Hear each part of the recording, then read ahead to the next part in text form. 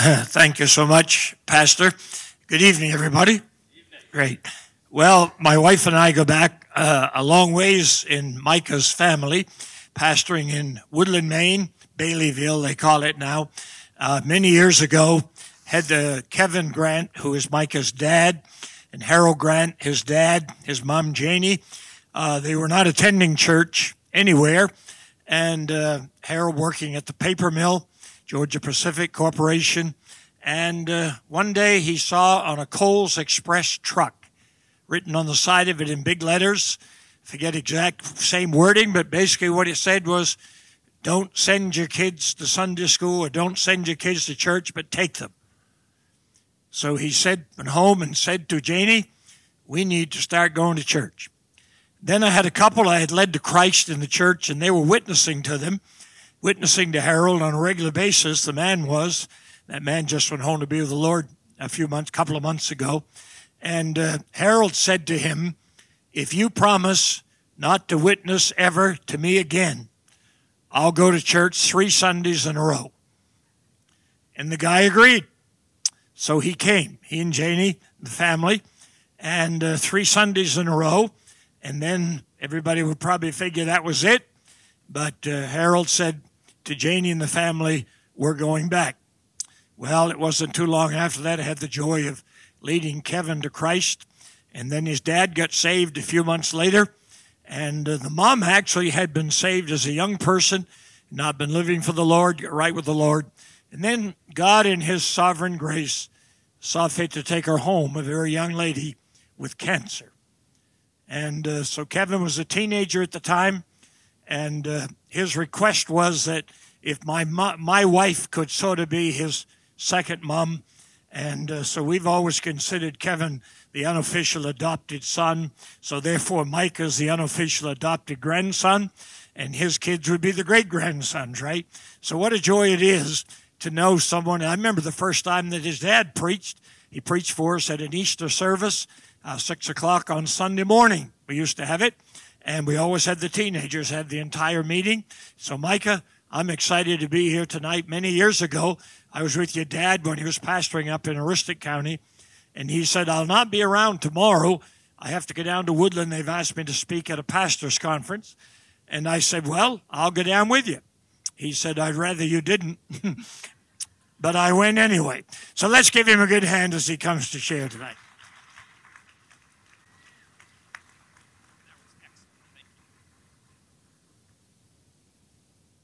I was not anticipating that.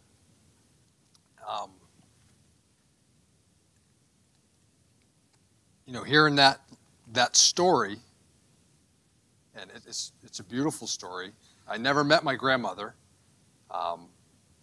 The quote on the side of the truck was, fathers take their families to church.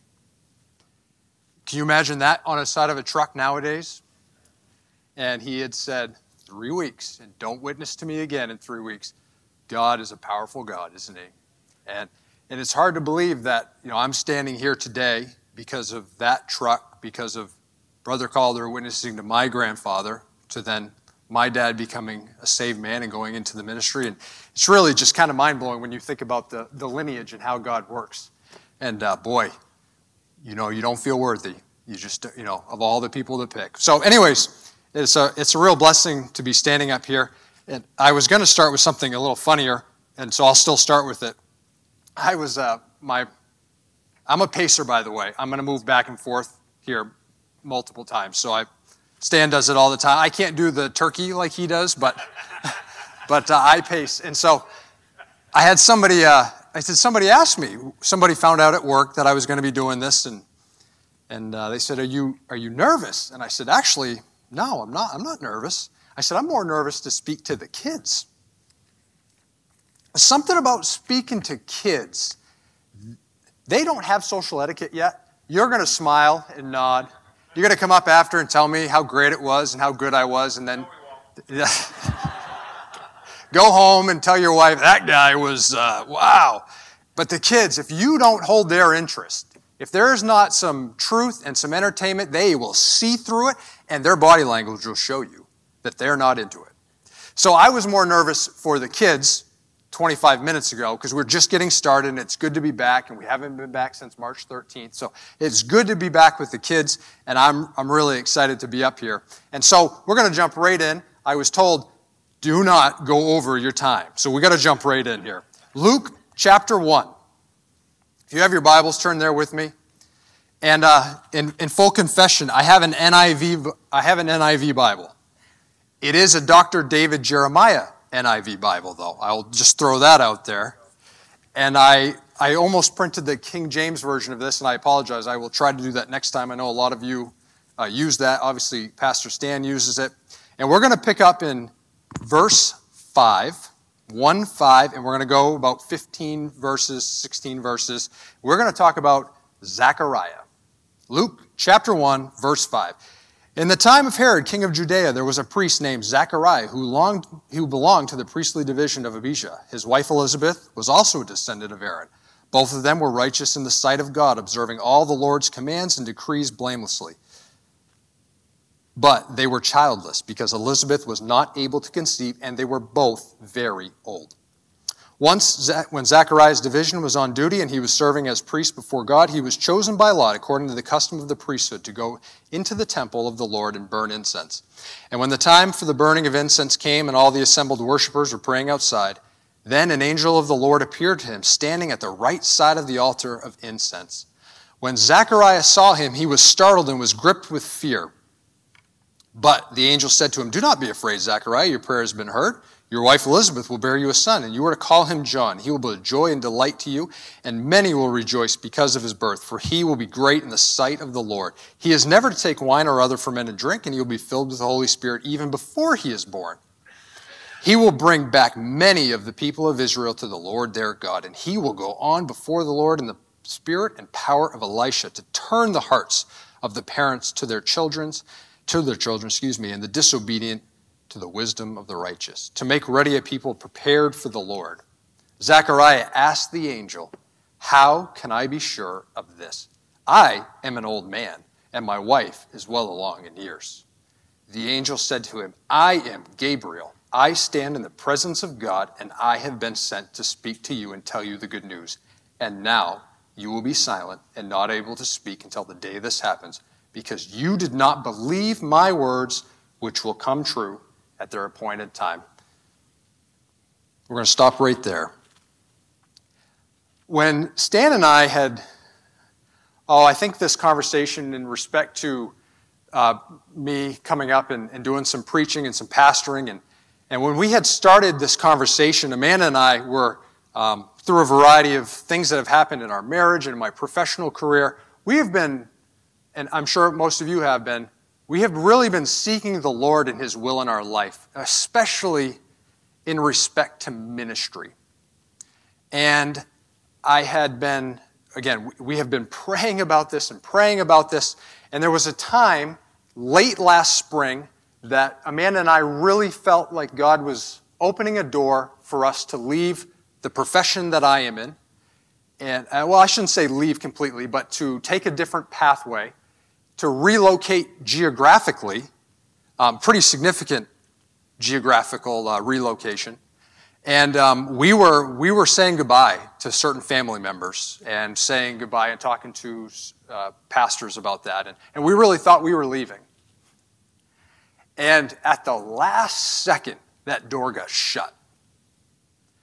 And I remember thinking, at the time when the doors were opening, because it wasn't just one door, it was a series of doors we were moving through. And I don't want to really bore you with the details, and it would just take too long. And some of them, I believe they were miraculous.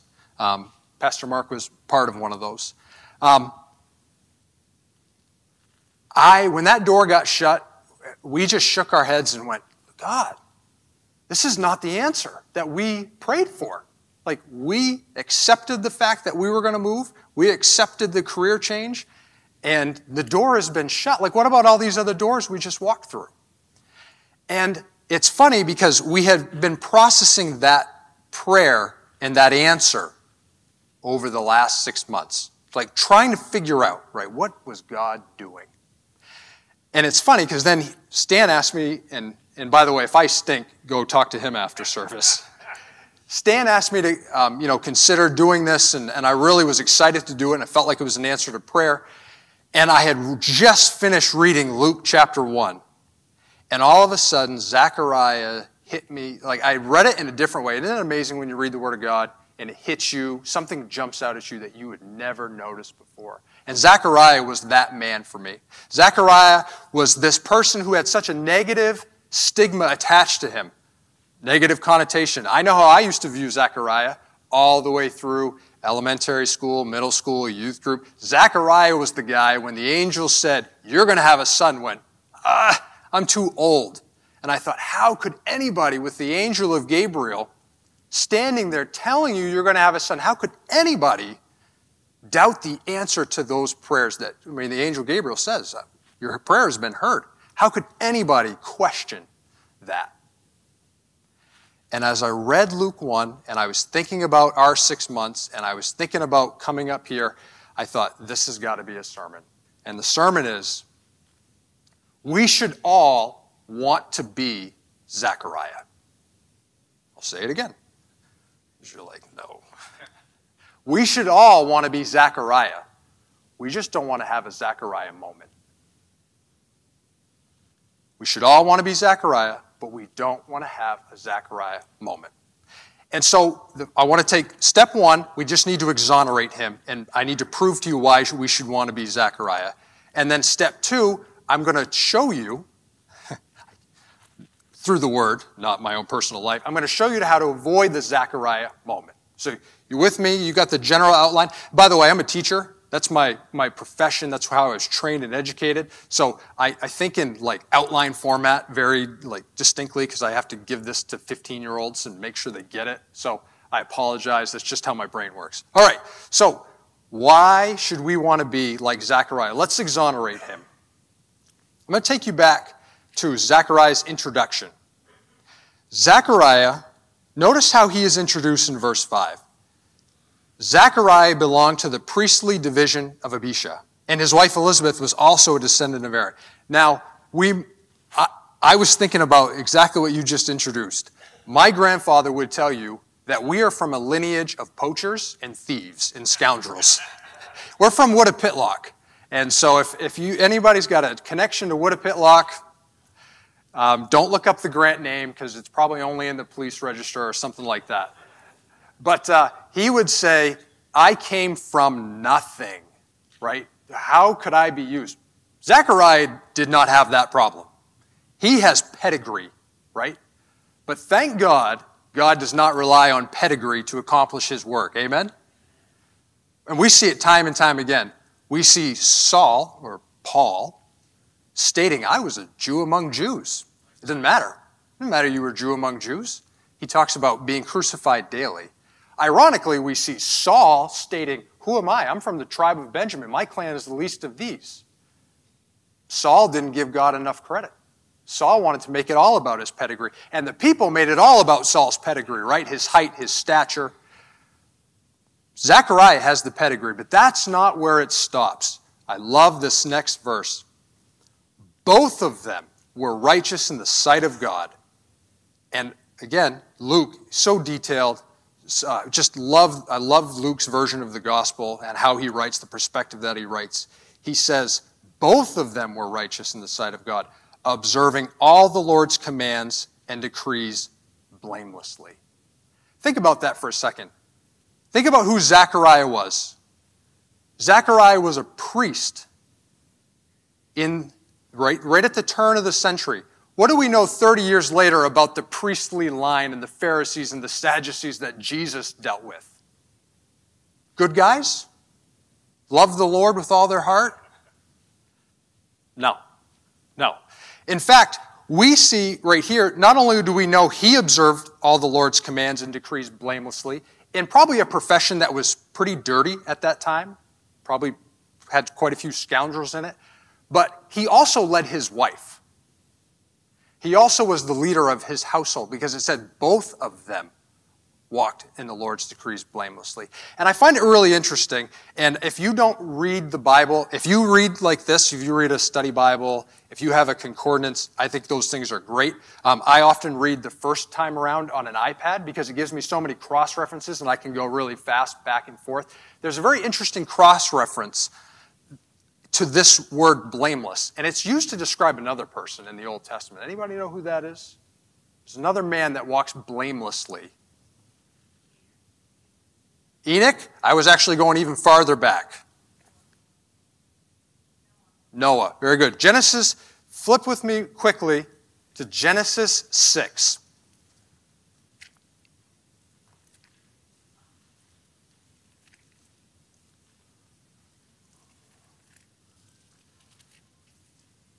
At the beginning of Genesis 6, we have an introduction to Noah. And if we go to verse 9, Noah and the flood, right? And again, famous, very famous account. This is the account of Noah and his family.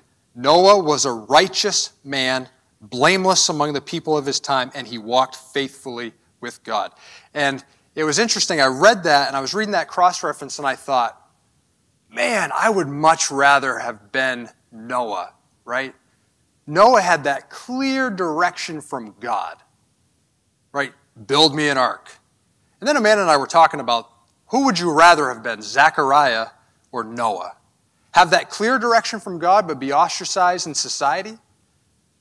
Or live every single day of your life blameless, upright, walking with God, leading your family, just doing life day to day, and have probably the worst, I can't say the worst, but have one of the most significant hurts you could bear and try to deal with. And what was that hurt that they were trying to deal with and bear?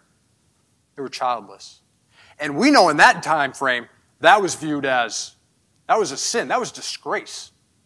Elizabeth even speaks to that later on in that passage. She says, the Lord has taken away my disgrace when she's pregnant at 5 months. That's one of her praises. And so I thought it was a really interesting parallel, and I think it sets us up nicely to say, we should want to be like Zachariah. When terms like blameless and upright get thrown around and they're used on Noah, and then they're later on used with Zachariah, I think Zachariah is a pretty good guy, given what he did, the time frame he lived in, and to have the description that he had. So, would you agree with me? Zachariah is now exonerated. Do we want to be like Zachariah? Thank you. Sure. I'll take sure. So, I think the better part of this equation comes down to how do we avoid having the Zachariah moment? How do we avoid the angel speaking to us and saying, God, how is this possible? All right. So let's go back. We'll go back to, I would flip back to Luke 1. And I think Zachariah did 3 things wrong. Every good sermon's got to have 1, 2, or 3, or A, B, and C. I've got 1, 2, and 3. I like numbers.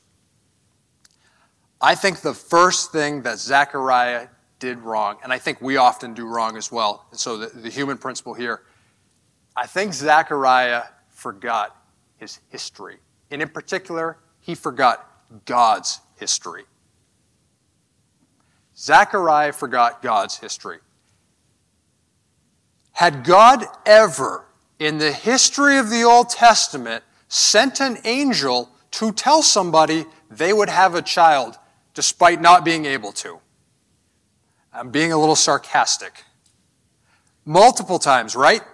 This has happened multiple times. Do you think Zachariah knew his scripture? As a priest and a Jewish boy in that time frame? Yes, you're nodding your heads. Yes, he absolutely. He would have known who? What stories? He would have known Hannah and Samuel. Very good. He would have also known who? Samson and Manoah. He would have known who? Abraham. He would have even known Hagar and Ishmael. I mean, not necessarily barrenness, but at least a blessing. He would have known those stories. And yet, Zachariah forgot God's history.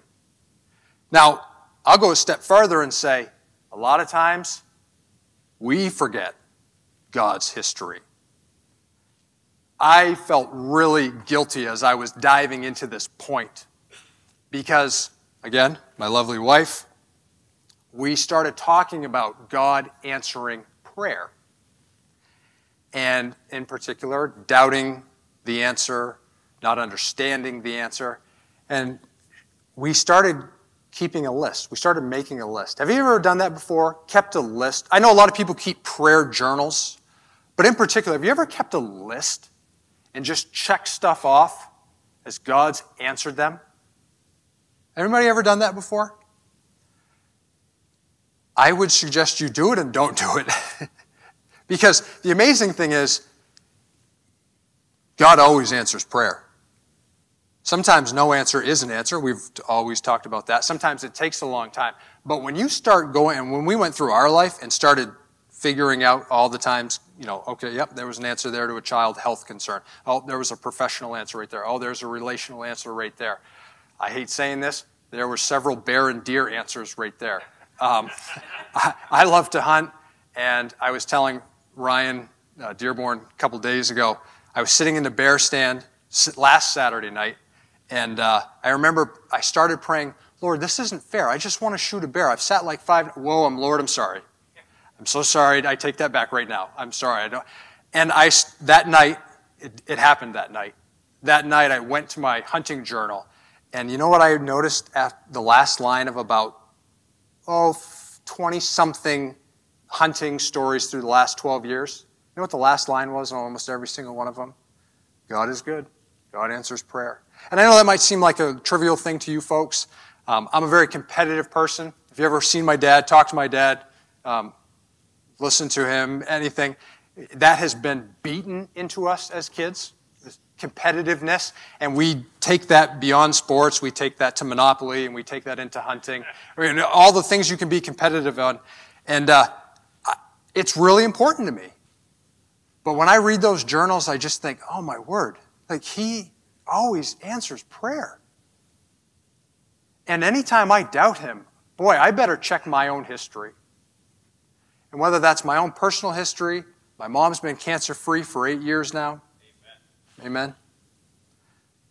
God has a long history with his people. And he answers the prayer of his people.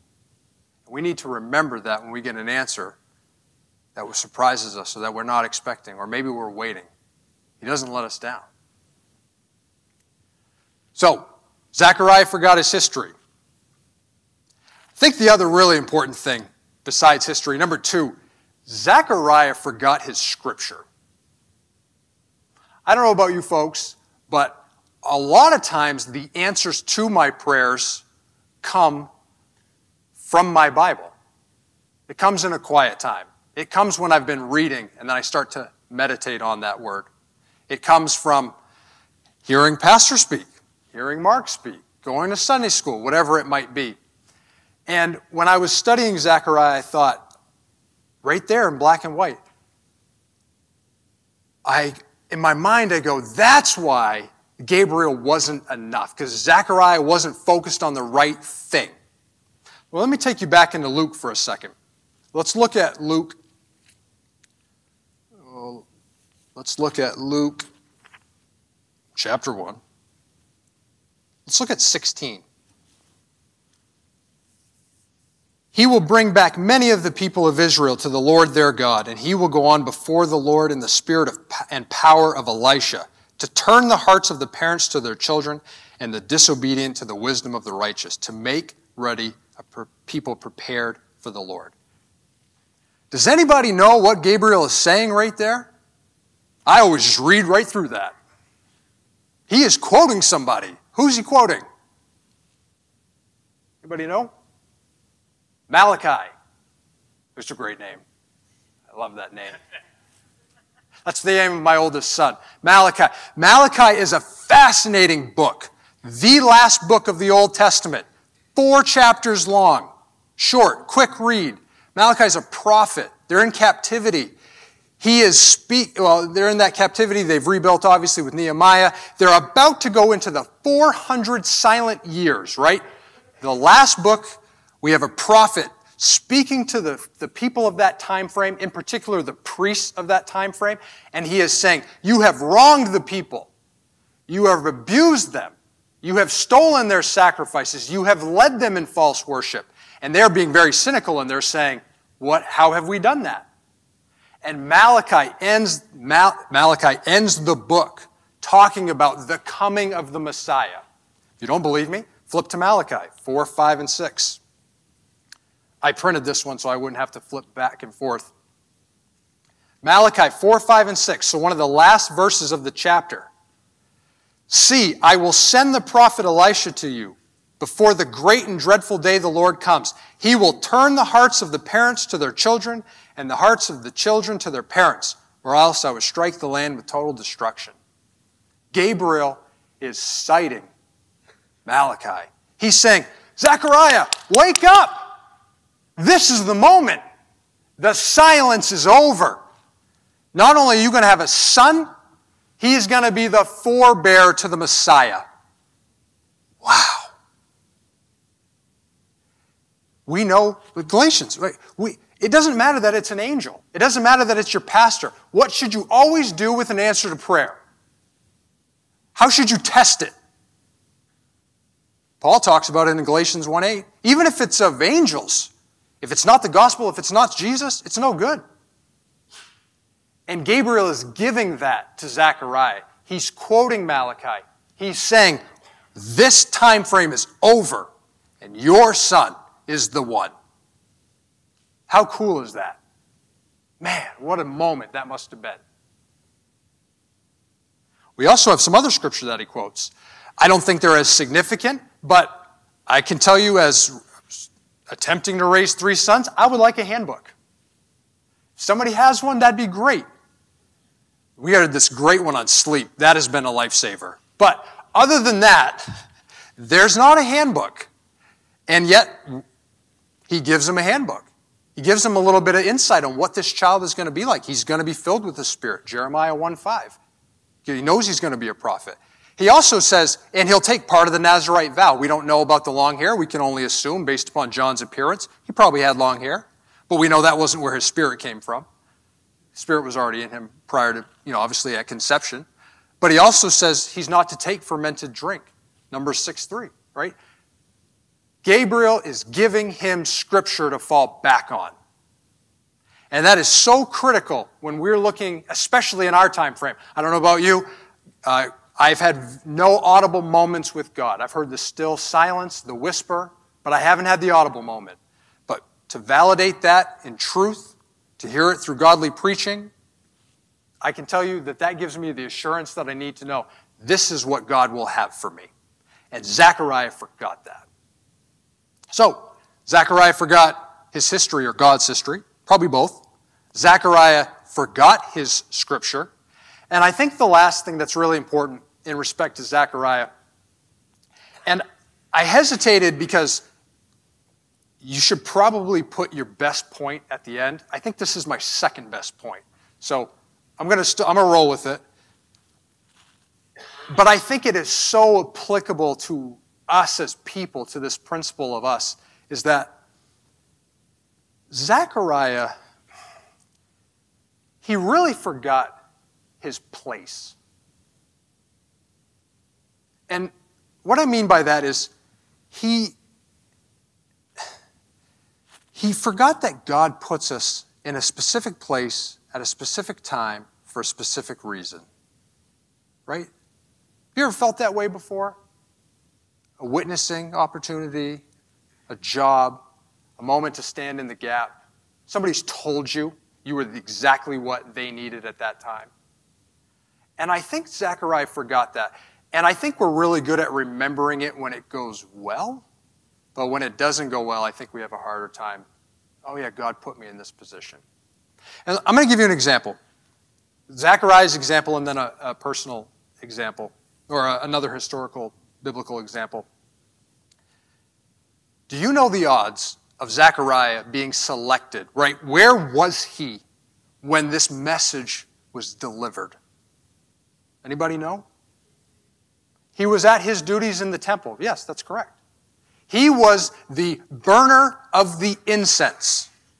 Now, just to give you a little history, there are 20,000 rough estimate, there are 20,000 priests in this time frame. Right? 20,000 priests. There would have been about 8 divisions. So take that 20,000 divided by 8 if you want to make it even, 2,500-ish thousand apiece.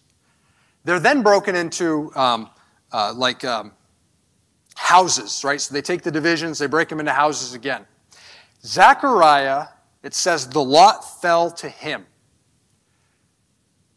They only served 1 week every 6 months. So priests only went to the temple, and out of these houses, they only served for 1 week. They went home. They came back 6-7 months later and served another week. There are only 3 positions that can be served. There's the the priest who cleans the altar.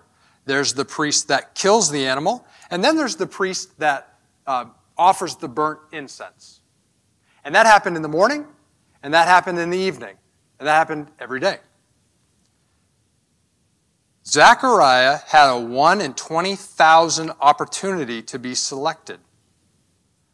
I would say those are not good odds. Now, I hate that term because if it's your time with God, the odds are 100%. Right? You're getting picked. Zachariah, I also love this about Zachariah's story. It said he was it well along in years, very old? Hold on, let me find that. He was long in the tooth, yeah. Custom, righteous, they're both, very old. Do you want me to tell you how old very old was in that culture? Because some of you are going to cringe when you hear it, and some of you are going to be like, all right, I'm doing good. About 55, 60. That was very old in that culture. In fact, this is what the best part about the whole thing was. I did some extra biblical research on this. Zachariah shouldn't even be there. He should be retired. Priests got to retire. Hey, all right, pastors ought to be able to retire. And I was doing some research on this. He should have probably been retired between 50 and 55. That was about retirement age. And I can only assume Zachariah was a righteous man, a godly man. This is extra biblical, by the way, so don't come up to me after and say, I think you were a little off. This is my opinion. So I'm going to say it.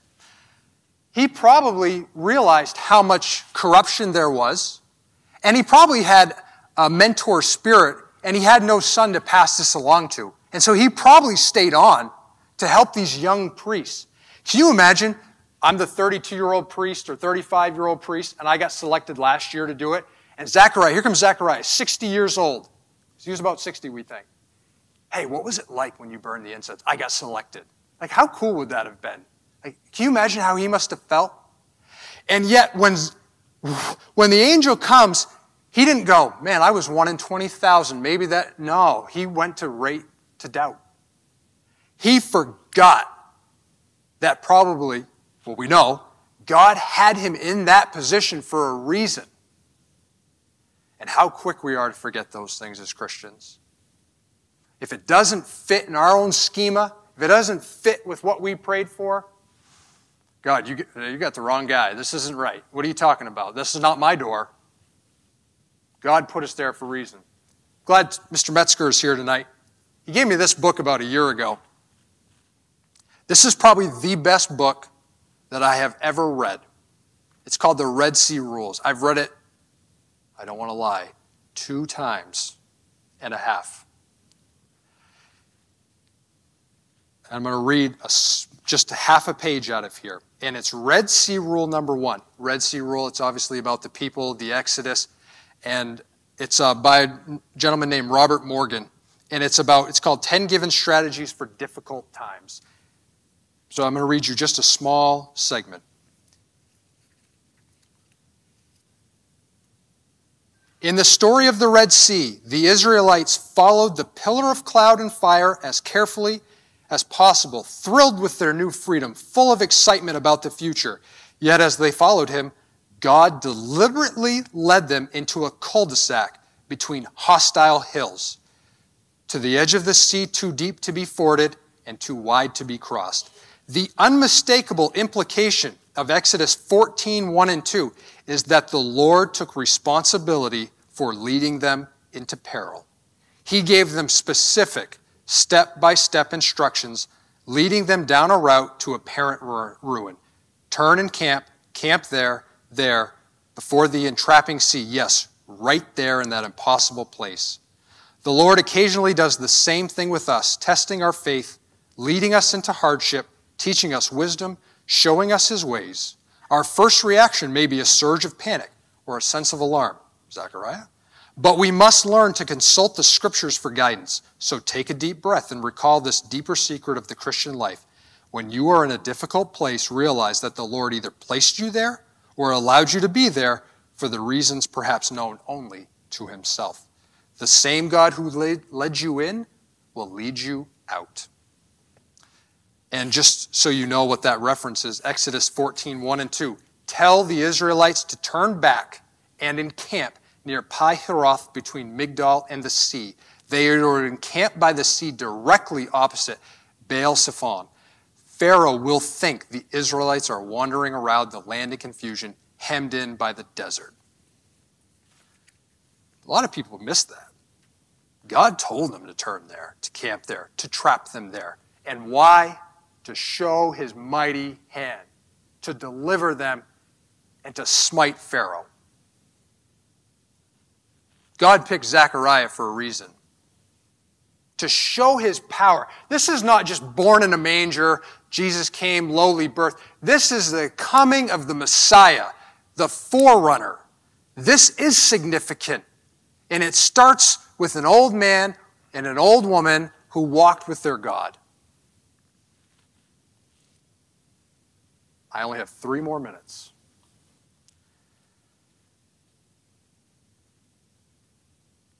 The implications of avoiding a Zachariah moment, and I know we have them, and I'm not standing up here. I hope it doesn't come across like I've got it figured out, because, that's just not true.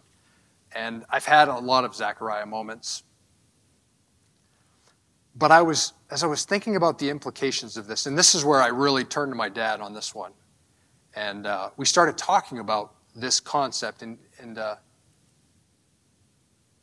when the prayers get answered or don't get answered, or again, they're not as what you thought they would be, they're not going in their way, or the direction you thought they would be.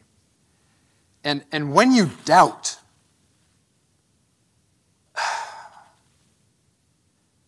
this statement that he made, there's 2 huge negative consequences to doubting God.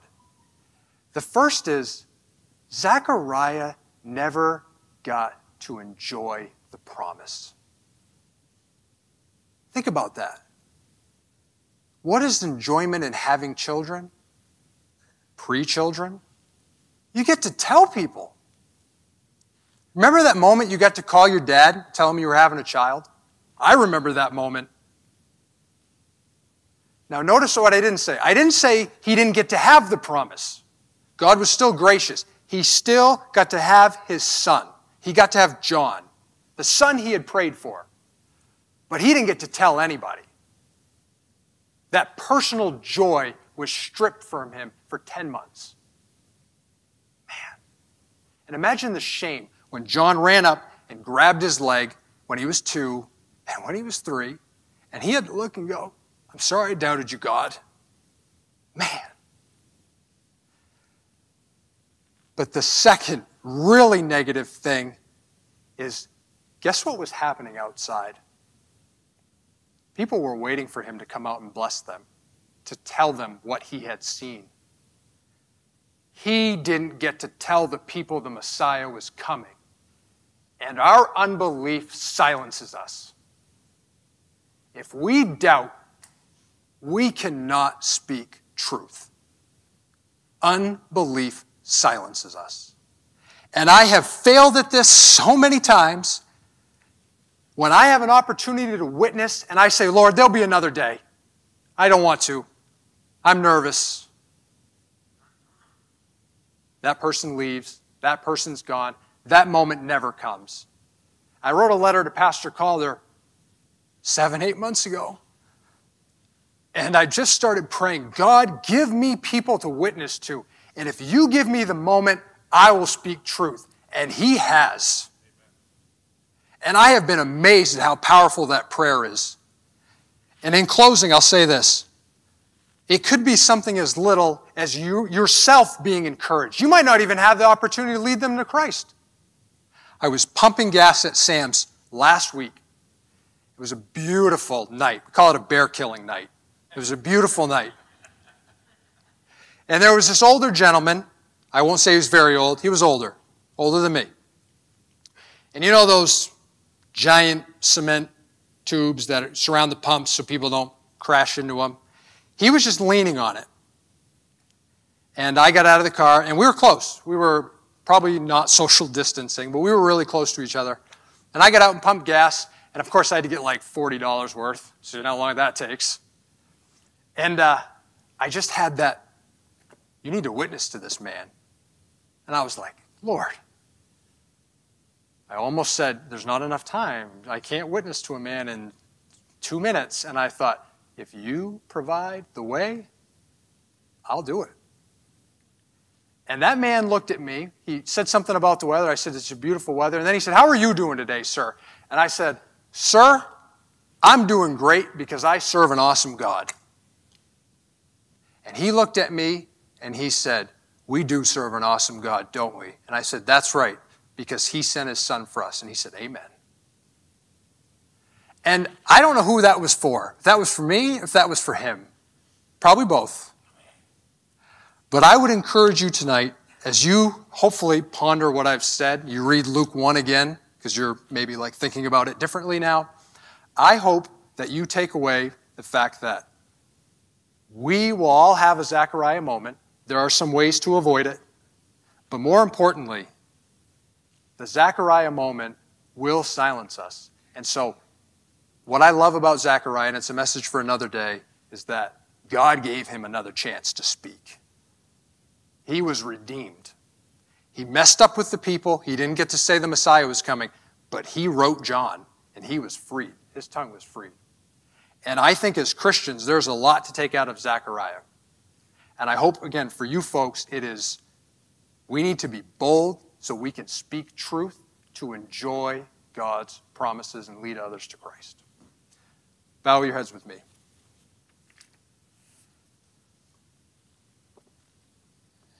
God, you are an awesome God. I feel completely unworthy to be up here in front of these folks. And I pray that you would bless the simplicity of my words to go out and accomplish what they were meant to accomplish tonight.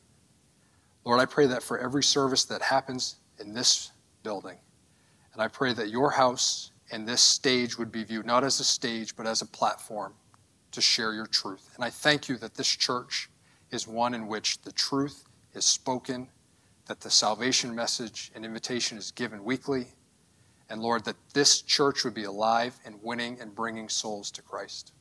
I pray that a blessing on these people as they go out tonight, Lord, as they enter into another work week, that they would be challenged and emboldened to pray to you, Lord, give me somebody to witness to. And if you just provide the option, the opportunity, I'll speak truth and just let you work. And that is the beautiful thing about you, Lord, is you will work in such wondrous ways. Some of them we might not even see and know, but Lord, you're going to work, and you want a willing people to do your work. Lord, we thank you for your blessings. Keep us safe as we travel home. In your name, amen.